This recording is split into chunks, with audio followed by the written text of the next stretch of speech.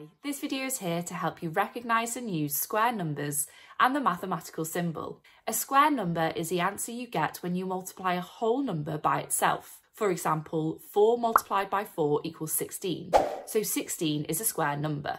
If we use counters to make an array showing 4 rows of 4, we can see why it's called a square number. Some other examples of square numbers are 36, which is 6 multiplied by itself, and 100, which is 10 multiplied by itself. When we multiply a number by itself, we can also say that we square it. 4 times 4 is 4 squared. We use this mathematical notation when squaring numbers. We could write our original number statement as 4 squared equals 16. How would we write a similar statement for these arrays? Pause here and have a go. This array represents 6 squared, which is 36, and this one represents 10 squared, which is 100. Can you use your times tables knowledge to complete these statements? So how did you get on? Brilliant. For the final challenge, can you fill in the missing numbers in these number statements?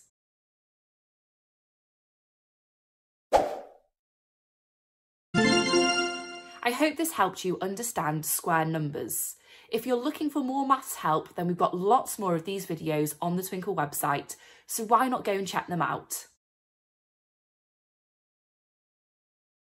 Hi, this video is here to help you recognise and use cube numbers and the mathematical symbol used. A cube number is the answer you get when you multiply a whole number by itself twice. For example, 3 multiplied by 3 equals 9, and multiplied by 3 again equals 27, so 27 is a cube number.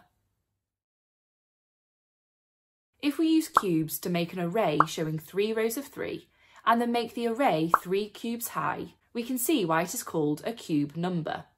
Another example of a cube number is 8, which is 2 multiplied by 2 multiplied by 2. When we multiply a number by itself twice, we can also say we cube it. 3 times 3 times 3 is 3 cubed. We use this mathematical notation when cubing numbers. We could write our original number statement as 3 cubed equals 27. How would we write a similar statement for this image? Pause here and have a go. This image represents 2 cubed, which is 8. Can you complete these statements?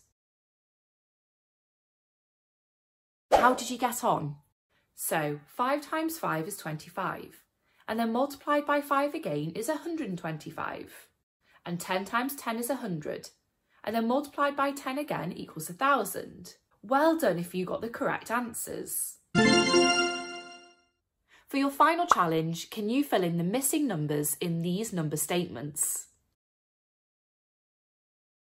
So 1 times 1 equals 1. And then multiplied by 1 again makes 1 still. And 4 cubed is 4 times 4, which equals 16, and then multiplied by 4 again to make 64. Well done if you got the correct answers. I hope this helped you understand cube numbers.